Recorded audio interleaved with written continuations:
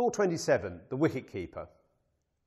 The most recognisable position in cricket is that of the wicket-keeper. Wicket-keepers can be pure specialists, batting all-rounders, and some of them even take their pads and gloves off to have a bowl from time to time. They are different to any other fielder, with a law to themselves and provisions for their equipment, positioning and movement.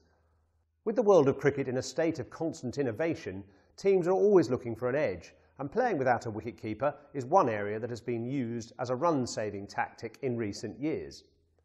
This is perfectly legal and illustrates why umpires need to know this law inside out.